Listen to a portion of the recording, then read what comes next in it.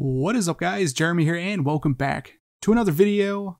So I'm going to be showing you guys 3 really kind of pointless, trolly kind of tweaks you can get on iOS 13.3. I think they're pretty funny. There's no functionality in my opinion whatsoever.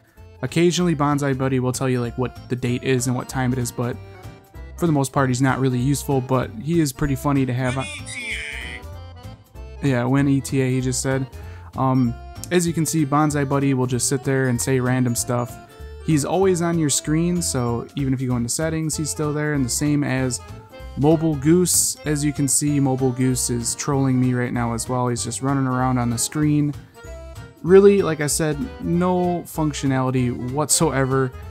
Also, BonziBuddy does turn your apps into bananas. As you can see, one of mine has changed. He will slowly turn all of the icons into bananas, which is really pointless, but it's pretty funny in my opinion that there's tweaks that exist like this. The third tweak I got for you guys is called Gravitation.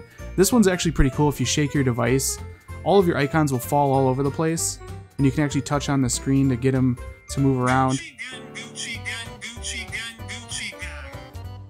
Alright, and as you can see, you just touch on the screen, you can flick your icons around. I think it's a really cool effect. Gravitation's been around for a long time, but BonziBuddy's pretty new, and then Mobile Goose is pretty new as well. And I just like how Mobile Goose just walks around on the screen and pulls random things out. It's just pretty funny in my opinion.